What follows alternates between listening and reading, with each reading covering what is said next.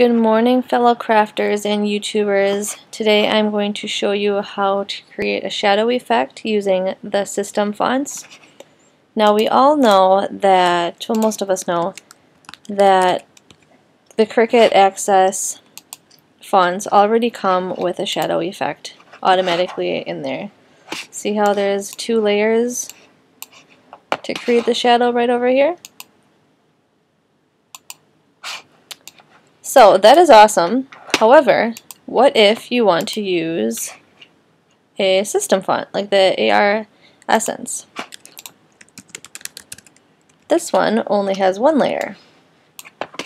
So what you need to do is, and this kind of takes some playing around with just to get it perfectly how you want it, but what I do is I click ungroup just so I have each letter ungrouped. See, now I can move them around a little bit, create some more space.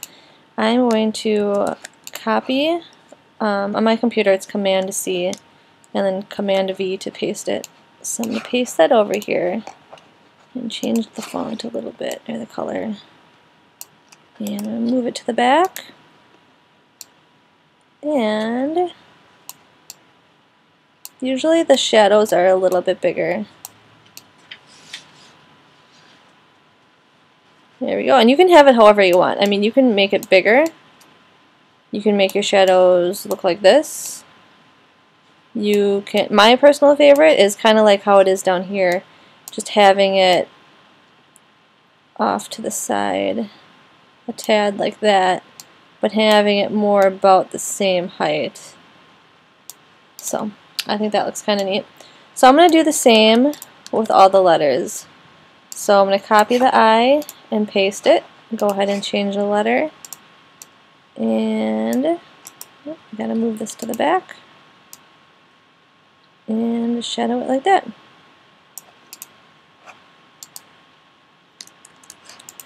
Copy and paste.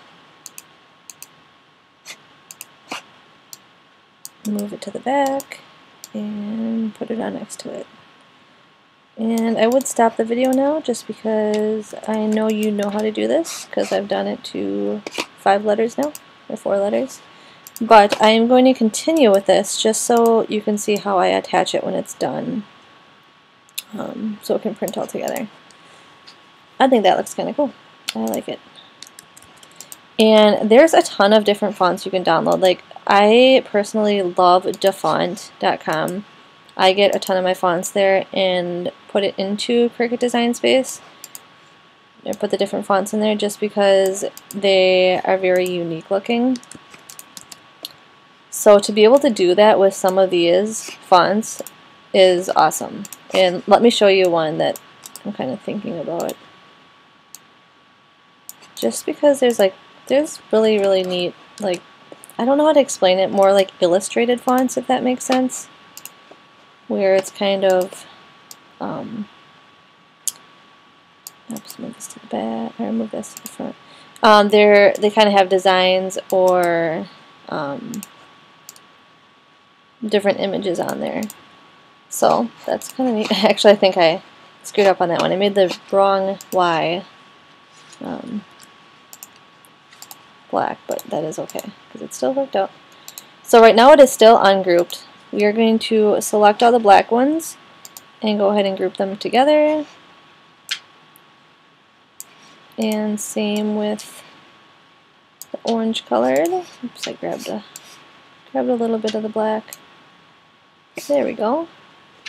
Group those together. There we go. And now you can choose. You can either have the black on, or the reddish orange on black, or you can change it up and do the black on top of the orange. And you can have it on this side or whatever you prefer.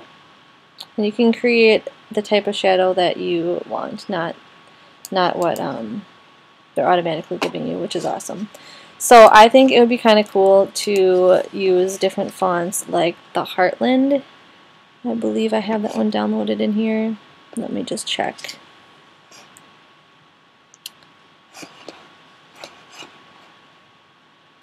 I downloaded quite a few from dafont. My computer's kind of running slow because I have so much stuff on here. I recently downloaded the Lightroom and Photoshop, which is awesome. $10 a month. You can't beat that to be able to edit your pictures like that. That is super, super cool. Oops. Kind of lost everything here. Actually, I think you can search for fonts right up here, which makes it easier. Boy, my computer is really running slow right now. Come on. There we go. There's the heartland I was talking about. So to create a cool effect like with these hearts would be simply amazing. To create like a shadow effect with these, let's go ahead and see what it looks like. And this would be super cute for like Valentine's Day, or you know, any birthday party, anything like that. Come on, likes to run slow on me right now. Let's go with pink, rose pink. Oh yeah, that is super cool. I love it. Wouldn't that be cute to make these for Valentine's cards? Or a sign for someone for Valentine's Day?